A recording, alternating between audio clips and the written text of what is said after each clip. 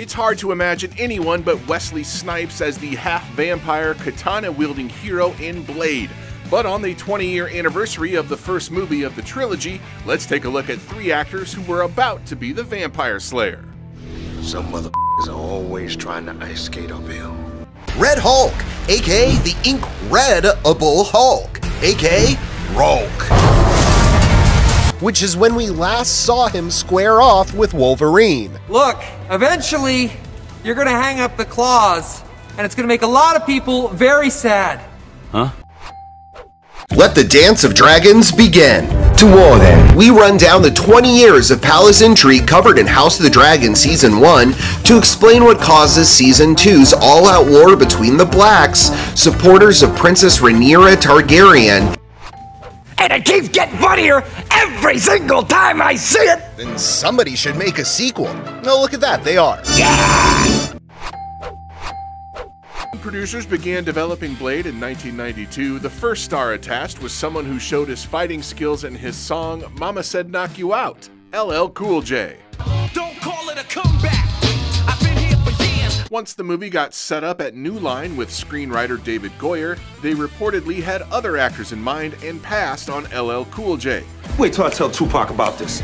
They started looking at the star of Crimson Tide, Oscar winner Denzel Washington. While he may not have been able to kill vampires, he was able to kill in Book of Eli, The Magnificent Seven, and The Equalizer. King Kong ain't got on me. The studio also liked Lawrence Fishburne, who certainly showed his acting chops in Boys in the Hood, Apocalypse Now, and let's not forget, Pee-wee's Playhouse. But it worked out for Fishburne in the end because the year after Blade was released, he became Morpheus in the Matrix trilogy. The Matrix is everywhere. It is all around us. He wasn't the one for Blade, though, in the eyes of Goyer, who has said he always envisioned Snipes in the role. The diverse actor, known for comedic roles in Major League and White Men Can't Jump, and dramatic roles in New Jack City and Jungle Fever, had also proved he could demolish on the big screen too. Blade was a success among moviegoers and gained more than $130 million worldwide, and spawned both Blade 2 and Blade Trinity. But has the vampire killer really hung up his blade? Are you out of your damn mind? There are rumors of a reboot, with the comic book character helping out the X-Men, teaming up with Spider-Man, and choosing Iron Man's side in Civil War. There is no telling where he might make his next appearance. I've always hated Disney films. Let the dance of dragons begin. To war then. We run down the 20 years of palace intrigue covered in House of the Dragon Season 1 to explain what causes Season 2's all-out war between the Blacks, supporters of Princess Rhaenyra Targaryen, and the Greens, defenders of Prince Aegon's claim to the Iron Throne. Heedless ambition has always been a Valyrian weakness.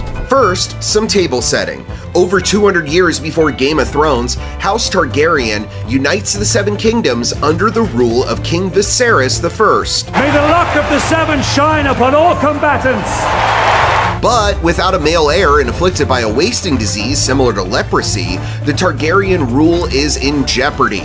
So Viserys angers essentially everyone by naming his daughter Rhaenyra as his successor. Everyone says Targaryens are closer to gods than to men, but they say that because of our dragons. Complicating matters further, the king marries Lady Alicent, the daughter of his hand, Otto Hightower, and best buddy of his daughter, Rhaenyra, which really puts a strain on their friendship, and gets even worse when the happy couple have a pair of sons, Princes Aegon and Aemon, who should be next in line for the Iron Throne, except Viserys already told Rhaenyra that she could have it. This is the highest of treasons. And they aren't the only ones who want to sit on this all-too-stabby chair of swords, because Viserys has a brother with zero chill named Daemon, aka the Rogue Prince, and they have a cousin, Princess Rhaenys, aka the Queen Who Never Was, and they both make moves for the Iron Throne before later accepting that Rhaenyra's rule would be much preferred over that of petulant tyrant Prince Aegon. Do you love me?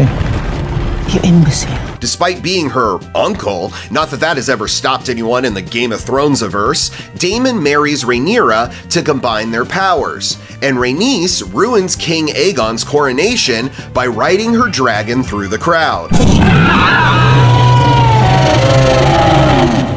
But it's the deadly airborne dragon fight between Prince Aemon and Rhaenyra's second-born son, Lucerys, that is the final straw for the bloody Targaryen civil war to start between the forces of Alicent and Rhaenyra. I am Marvel Jesus.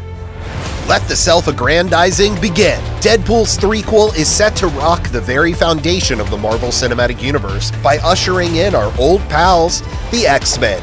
But will it be the mutants of the movies, or are we about to meet a live-action Wolverine, Beast, Cyclops, and Jean Grey from the 1990s X-Men animated series? Are the animated X-Men in Deadpool and Wolverine? Just get me out of here. Marvel's Deadpool and Wolverine pits Ryan Reynolds' Merc with the Mouth against the Time Variance Authority, the multiverse pruning agency from the Disney Plus series, Loki. I see. And then what do you do? Dictate the proper flow of time according to their dictations. How do you plead? Guilty. TVA agent Paradox, played by Succession's Matthew McFadden, has likely taken notice of Wade Wilson's timeline tomfoolery at the end of 2018's Deadpool 2, which is when we last saw him square off with Wolverine. Look, eventually, you're gonna hang up the claws, and it's gonna make a lot of people very sad.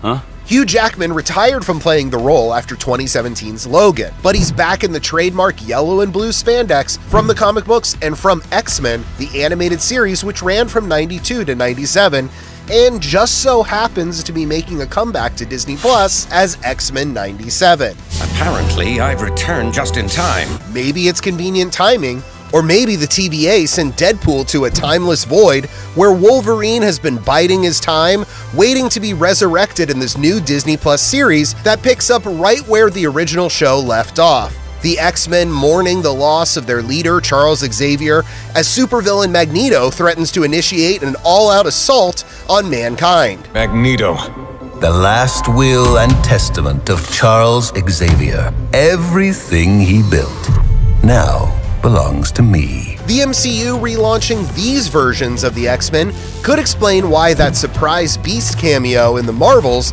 didn't look like the Kelsey Grammer version of Hank McCoy from X-Men The Last Stand, but instead resembled Beast from the cartoon. My theory? You somehow crossed through a tear in space-time. Or why Patrick Stewart's Professor X glided into Doctor Strange in the Multiverse of Madness in his yellow hover chair from the animated series instead of the X-laden wheelchair from the films. What do they call you? Wheels? This is the stupidest thing I've ever heard. Deadpool and Wolverine's Super Bowl teaser has plenty of Easter eggs to throw us off this cartoonish trail, including glimpses of the Secret Wars comic book series with Doctor Doom, and a look-alike for the evil, metal-headed arch-nemesis of the Fantastic Four. But don't be fooled. This is a mutant misadventure through forgotten timelines, including Jennifer Garner's Elektra and Sabretooth, Pyro, and Toad's Brotherhood of Evil Mutants from X2. Meanwhile, Mr. Fantastic's Fortet will get their chance to shine in their own 2025 film. The Lord works in mysterious ways, don't I? A good day. Red Hulk, aka the Incredible Hulk, aka Rolk. You know what? We'll just go with Red Hulk. So, where does the MCU's new Crimson Creature come from?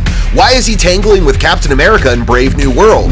And would we like him when he's angry? I have to admit, I'm still getting used to the new look. Despite Harrison Ford feigning ignorance in interviews, Thaddeus Thunderbolt Ross clearly transforms into the Red Hulk in the fourth Captain America film, as his character has been doing so in the comic books since 2008, when Ross finally snapped and got dosed with gamma radiation in his Captain Ahab-esque pursuit to destroy the regular Hulk, aka Bruce Banner, for being a nerd, time travel, and dating his daughter, Betty Ross.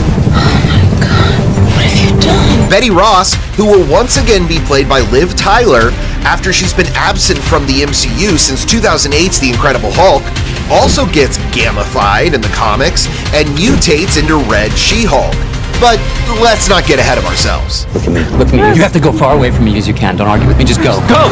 With no Bruce Banner, Mark Ruffalo, or Green Hulk in sight, Brave New World will likely flip the script on the why and the how of Thunderbolt Ross's transformation into the Red Hulk, as it seems the new president does so to protect himself from a glowing global threat. You may be Captain America, but you're not Steve Rogers. Right. I'm not. Does that mean Captain America is a threat to America? Probably not, because the problem with a Hulk is they always go out of control and end up smashing way more than you originally want them to.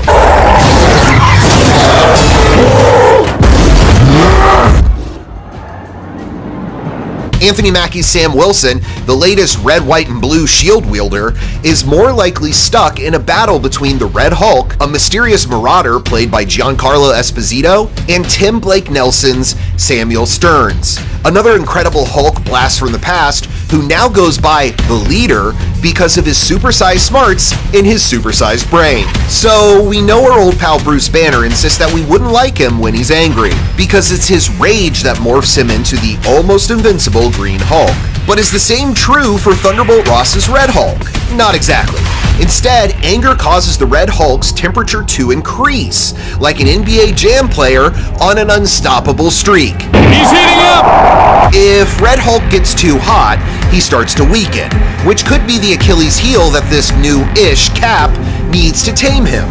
At least enough for Ross to chill out and gather up his eponymous team of reformed supervillains known as the Thunderbolts. But that's for another movie and for another IMDb Explains. We'll show the world a better way forward. This is all about Beetlejuice 2. You like it? Okay, we said it once. If we don't say his name 2 more times, we should be fine. So Michael Keaton is back as believe it or not, the titular character of Tim Burton's 1988 horror comedy classic. Beetlejuice? Yes, that's it! We didn't say that one, so it doesn't count. Anyway, Winona Ryder and Catherine O'Hara are also back as mother and daughter, Lydia and Delia Dietz. And Scream star Jenna Ortega plays Lydia's daughter. So let's play family just for tonight. Ortega and director Tim Burton recently collaborated on Netflix series Wednesday, which was created by Alfred Goff and Miles Miller, who also wrote the sequel's script. It's like one big happy family reunion. You guys are making me nauseous. Not in a good way. New to this cast are Justin Theroux in an unknown role, Willem Dafoe as an afterlife cop, and Monica Bellucci as the wife of Keaton's character. Hey, these aren't my rules. Come to think of it, I don't have any rules. Burton has been planning the sequel since 1990, originally titling it Beetlejuice Goes Hawaiian. Nobody says the B word. We had to say it. His name is in the title. Okay, one left. Burton believed mixing horror with the tropical setting would make for comedy gold, even having his Ghost with the Most win a surf contest to save the day. But that project could never hang 10. I don't want to do business with you deadbeats anyway. Thank you. Okay, that's it. We made it to the end, so all that's left to say is Beetlejuice. It's showtime.